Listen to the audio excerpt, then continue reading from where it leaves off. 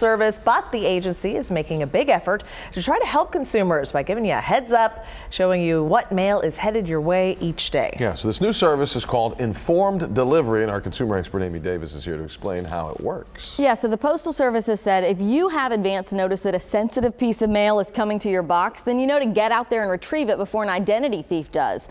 But if it works as advertised, there could be a lot of other useful ways the service could work as well.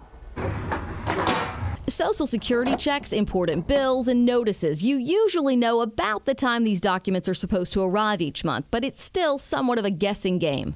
It's still been scanning or sorting at the Tomball Post Office since February 13th. And then there are those missing items that take weeks to track down. But when you sign up for Informed Delivery, the Postal Service says every piece of mail that runs through its automation equipment is digitally scanned. The Postal Service sends you an email of the grayscale images like these. You'd get one for every piece of mail headed to your box that day. So if you got home and any of those items were not in your mailbox, you would know something's up.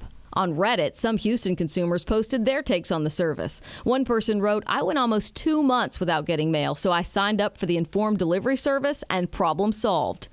The service won't take effect automatically. 3 Channel 2 employees signed up a week ago, but they still haven't received any images of letters headed their way, even though they did get mail in their boxes.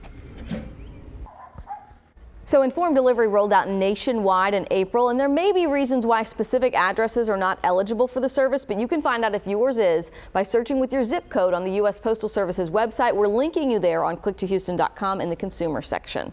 Wow. Once they get it up and running. Yeah, exactly. Well, no, it is up and running. It's just individuals, like as you do it, it may take like a week or 2 weeks lag time before your pictures start coming.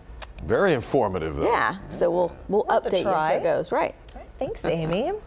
All right, well, it is a wet morning commute.